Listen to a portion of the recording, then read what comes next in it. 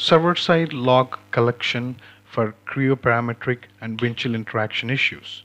During this video, you will learn setting up server-side debug logs using system health monitoring tools. Log into your Windchill system as administrator, which is WC admin. Expand the left side pane, click Browse, Site, Utilities, select Server Status from System Administration section.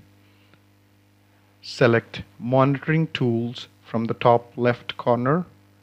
Select Log Levels from System Health Monitoring Tools. Under Server Processes, select Method Servers. Observe the servlet engines is also selected.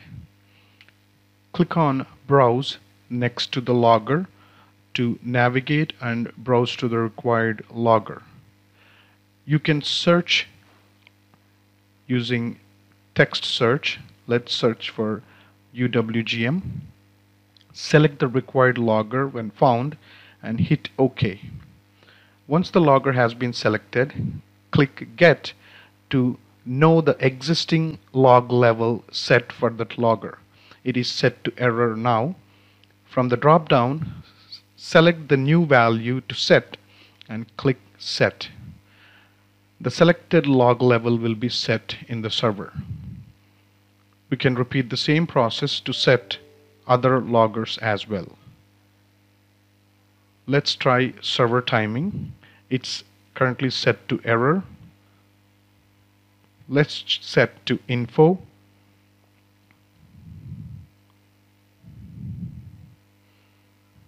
Next, let's see for verbose logging. Its existing value is set to error. Set it to info. Once the desired logger levels are set, go to the Windchill installation directory, Windchill logs folder. Arrange the logs based upon date modified to get to the latest logger. Open and search in this method server log for the keyword log level.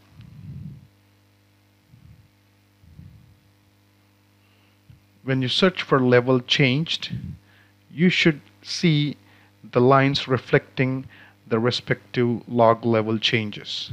For example, you can see here the new levels debug info has been set. This confirms that the set logger levels are in place now. Direct the end user to perform the steps that are reported as a problem, and once the user completes the steps, collect the latest logs and create a zip file out of them and name it as server_logs, or name it after the case number you open with technical support. Upload the zip file to the case for further investigation.